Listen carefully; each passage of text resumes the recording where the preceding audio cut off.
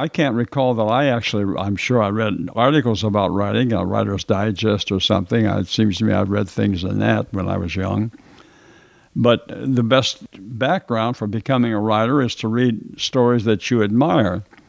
But my hope is, and my thesis is, that a Workers' Right book contains not just the residue of some such knowledge, but itself exemplifies that. For instance, there are dialogue sections that don't have any dialogue cues. And they, of course, exemplify what I like to think of and has tried to teach to my students through the years, the men-de principle. Men and de are two words from classical Greek that mean, on the one hand, this, on the other hand, that. But I think the subtitle of the book is indicative of what I hope to convey with it, how language makes stories. The language is a wonderfully rich and supple tool. Often my writing is criticized because of its use of long and difficult and unusual words. And because of the richness of the vocabulary, it's as if I shouldn't use them, no one should use them. They should simply fest undisturbed in lexicons. And of course, that's grotesque. The rarer a word is, the more precise it's likely to be.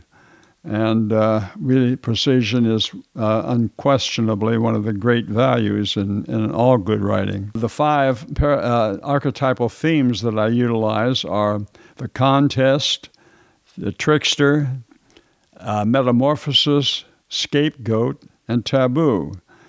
If I did it again, I would add a 6th archetypal theme, the quest. A good mystery novel, and I admire a good mystery novel. The novels of Rex Stout, the Nero Wolfe novels of Rex Stout, it seems to me, are splendid accomplishments. But a good mystery novel is a quest motif. And it's one reason that scholars are interested in mystery novels, usually, often, because it's research, basically. Whodunit is to find out something from the past, to create the origin of something that's happened more recently. And this is an enormously powerful theme. The fact that I refer to these as archetypal themes is intentional. I cannot speak for all cultures in the world. Of course not. Nobody is that wise or that learned. But so far as I can tell, these themes are virtually universal.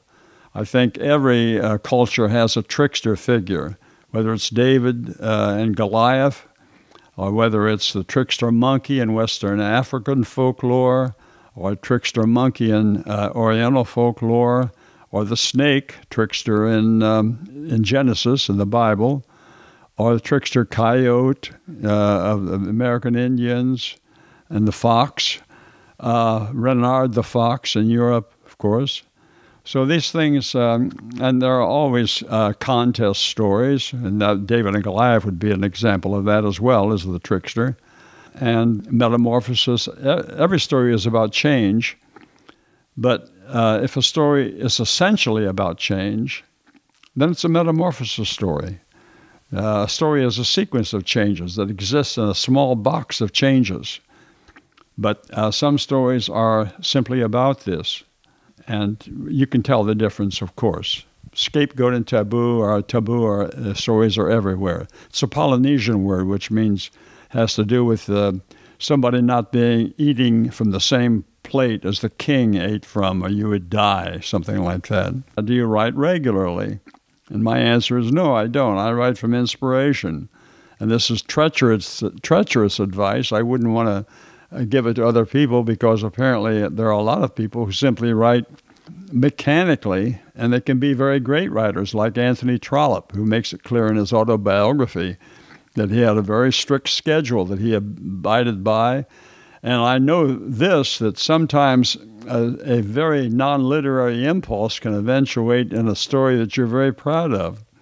So we cannot easily distinguish that which is a good story idea and that which isn't. I did quite a bit of reading when I was a college student, but my reading didn't often coincide with assignments, so my grades were not inspiring. I remember Philosophy in a New Key by Susan K. Langer. And I thought that was a wonderful book at the time. And I also read her book on symbolic logic, which I found fascinating. I read novels. I have always liked the novels of Joseph Conrad. I think my favorite is Victory, which all the characters are dead by the end, but the victory, of course, is the victory of the life force. But my reading has always been wildly miscellaneous, and I regard this as a kind of wacky freedom. My name is Jack Matthews, and I'm going to read a short passage from my book, A Worker's Right Book. This is a small chapter called The Pointedness of the Tale. I use the word pointedness with regard to short stories in a way that I've never seen anyone else use the word, so maybe I've actually invented something here. But anyway, I'll read what I have written with regard to that. The pointedness of the tale. We write stories for the same reason we read them, to contemplate the mystery of how one thing leads to another. This is a wisdom that connects with all parts of our lives and helps us to learn how to live, an art we keep learning all our lives if we are lucky and worthy of the task. In saying so much, we have already crossed mysterious boundaries, because while everything in a good story is necessarily information, information alone won't do it. It takes more than that, and no matter how we define truth, truth will never in itself provide that depth of satisfaction that a good tale brings. The fact is, if we had to make a choice, we'd rather read a story that's lively than lifelike, any old day, although maybe it would be hard to tell the difference.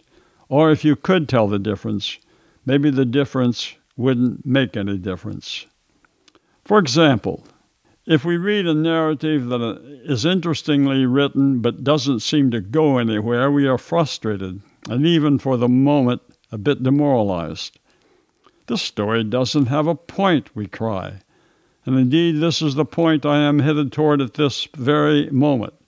For nothing is quite so mysterious and interesting in the art of fiction than the signal aspect of form. A story, we say, must have a point, or it simply isn't a story. Here we are not talking about simple recipes for excellence, but about the essence of storytelling, its pointedness. But wait. How many of you notice that I have just dealt from the bottom of the deck? I have inserted a new word into the argument, a new instrument into the orchestra. How many metaphors can you count in this paragraph as they uncoil under my groping hands? And how can a story have a point anyway? Do you say that various bits of information come together at the end, or somewhere near the end, much as the wood and the lead pencil comes together at its point? You are right, but the point here is that point and pointedness are not exactly the same. And while we can legitimately ask, what's the point of this story, and make perfect sense, the word, like all words, will not stand still for us. And the instant we pluck it from its context, it betrays its inadequacy. Because when we ask for point, we are not necessarily asking for point, as I will soon make clear. The point is, if a story is too pointed, which is to say if it exists too entirely and obviously for the sake of the point, expressible as an epigram or moral perhaps, if it is too easily translatable into something of this sort, we are likely to be disappointed. We have learned not to trust such tidy mechanisms and do not believe in those complete closures of plot that were once so admired. Note the semantic affinity between closure and point. Point for most readers has become as noxious at trifling with reality as the old-fashioned moral, and we know what stories that provide morals provide for most readers. They provide incredulity, contempt, and in the last analysis, boredom. They can be downright demoralizing.